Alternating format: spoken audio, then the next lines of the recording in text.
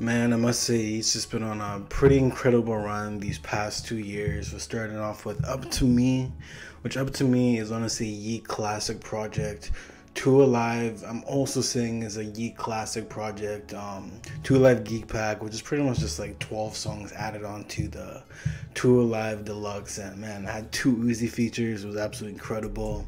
And then, a few months later, at the end of 2022, I believe it was around September. Yeah, it was September that Life came out, and man, Life is absolutely amazing. Like, some of my favorite tracks on there was Up Off X, which happens to be one of my favorite Yeats songs of all time. Just the synths in the track just kind of reminds me of the song 17 by Rat-a-tat-tat. And 17 came out in the early 2000s. It's like kind of like a skater's rock song, you know what I mean? Typical. But man, those synths, I swear, are sampled in the Yeet track. And obviously the song What Does It Feel Like, and then Come On, absolutely incredible. And then obviously the start of 2023, February, I think it was February 24th, I may be wrong on that, but he dropped the project Afterlife. And Afterlife actually grew on me so much. It's actually incredible. Like, it's really grew on me. At first I was like, you know what, maybe it's a 6.5 out of 10. But now I'm kind of like, it's kind of like around an 8 out of 10. And Life was probably like a 9 out of 10. Two Alive was definitely 8.5 out of 10.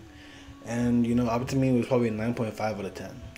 But anyways, Yeat is apparently dropping another project, and he's gonna be like on an NBA YoungBoy run. Just how many albums he's dropping.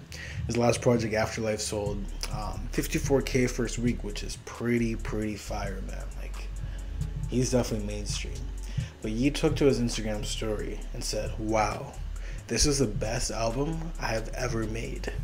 And I'm really excited about this because I just know Yeat, he just doesn't miss. Like, he doesn't know how to miss. Like, the most recent project, Afterlife, at first I wasn't the biggest fan of because there was just too many mellow tracks. But just kind of like driving around, just vibing out, putting on the album on shuffle. Because like what I usually do is I usually add an album I like and just put it on my playlist and just shuffle it. So I've been shuffling a lot of his more mellow tracks, because all the lit tracks I absolutely loved. But I just kind of just shuffled out some of his mellow tracks, like the song Myself and Demon Tide and just songs like that. And the album really grew on me. Even Back Up, or Back Home. Back Home was really good. Back Up. I've been a really big fan of the song Type Money. Man, just mellow Yeat's just so good. So Yeat dropping a brand new project pretty soon. I'm here for it. Like, I just love when artists drop consistently.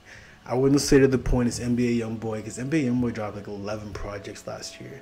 And when you drop that many projects, it's just like way too bloated. It's like, I'm just not going to listen to all of it. It's kind of just like Jace. Like, Jace drops so much music that I'll check out every 2 to 3 projects, or every 2 to 3 drops he makes. Because I'm not going to be listening to every single project. But Yeat's doing it perfect.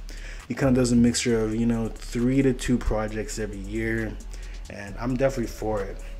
And obviously Destroy Lonely is starting to, catch up to Yeat a little bit. So Yeat's ready to put the gas on the pedal, or the pedal on the gas, and floor it down, so he can, make more of an impact. I do like Yeat better personally. I did like Afterlife quite a bit better than If Looks Could Kill. If Looks Could Kill was a little bit too long for me, but it's just still marinating in my ears and just trying to figure out what tracks I really do enjoy. One of the things I'll say is just like my sound system, my car, I just can't really do the Destroy Lonely project justice, just because it's just like the speakers are a little bit blown, and Destroy Lonely's project has some really deep 808 synths and stuff like that. It's very ambient, so it doesn't really sound that well in the car. And I need to get some new Bluetooth headphones and stuff like that, so I can really just bump it. And it's not really gym music, because I'd be working out. I don't really listen to Destroy Lonely at the gym, even though yesterday I did. But anyways, back to Yeat. There's also been an alleged fake track list. But this track list from Genius is apparently just kind of like fan-made.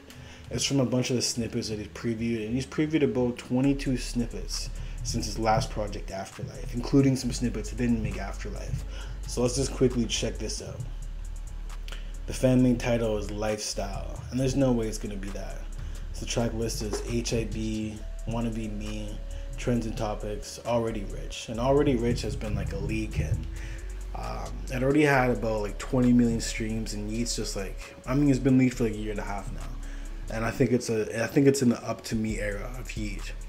But Yeat decided to kind of just surprisingly drop it, and it's doing numbers. It's already at 31 million streams on Spotify, and I believe like 2 to 3 million of it is like from the new drop, because pretty much what they do is they actually count all of like the leaked streams accumulated on Spotify, because people are like being super secretive about it. They're like, oh, like, I'm gonna release this Yeats song in a different name, but you know, this whole copyright thing, and they can just kind of track like the audio of it. So they accumulated the streams, and it's already at 31 million. So it's doing really good for Yeat right now. The other one's My Wrist, which featuring Young Thug, and Yeat already previewed this one, and it's pretty fire.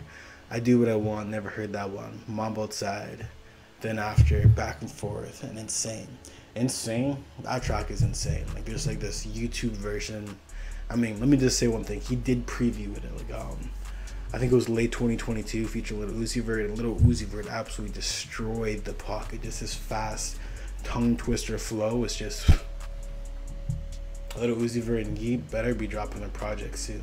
I don't think it'll ever drop, but just like how many tracks they have together, that'll be super dope.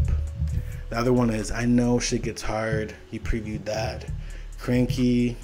I think Cranky actually leaked. I'm pretty sure it leaked. But there's another one. Damn. And then Ready featuring Destroy Lonely King Carson. That one's like a really hyped up one. People really want Yeat and Destroy Lonely and King Carson to all drop a song officially. Because, you know, Yeat and King Carson already have a collab that's already dropped officially, and that's Geek A Lot. I think that was off of Too Alive. I wasn't the biggest fan of that one. I just didn't like how Ken Carson's presets sounded over the Yeat production, and Yeat's voice just sounded too loud and just too bubbly, and sounded like he was rapping through like a tube or something. And then the last one on the track list is Sideways 2. But yeah, I think Yeat's probably going to drop this. I believe it'll probably be around the same size as Life. It's going to be kind of like an EP size. It's going to be more mainstream, because Afterlife was more him experimenting a little bit. Like songs like Watch, where he's like whispering and stuff like that. But man, I believe Yeat's not capping when he says, wow, this is the best album I've ever made. So I'm pretty stoked on it.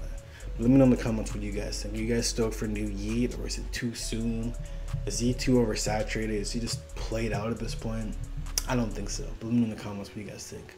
Like this video and subscribe. Thank you for watching.